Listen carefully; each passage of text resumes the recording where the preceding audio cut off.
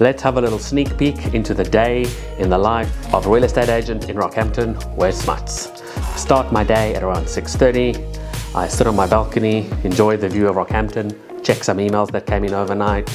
On my way to work, I stop at Coffee Society, grab my morning cup of coffee, breakfast, and then off to the office I go, where Elise and I have a catch up every morning to discuss transactions that are currently in the progress and new offers coming in, and just make sure we're across all the deals. Mornings are spent in the office, on the phone, on my computer, doing appraisals, touching base with sellers and buyers.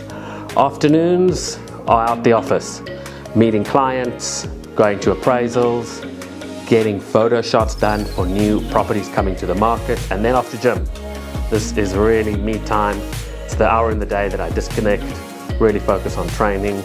My trainer really helps keep me sane. After that, it's back home for an early dinner, try and relax for a little bit, catch up on a few emails before bed, and then 9:30 it's in bed. Not a very exciting day, but this is my day and I enjoy what I do.